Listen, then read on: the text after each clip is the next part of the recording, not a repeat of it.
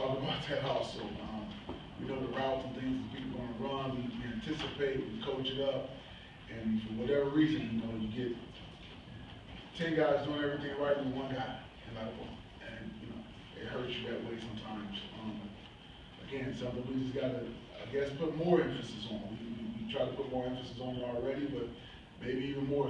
You're always trying to find something that you can do even better. You know, nobody wants to lose, and nobody wants to keep having the same problems like you said, third down. So we got to think of something to make us even better at it, and we'll figure it out. We'll figure it out.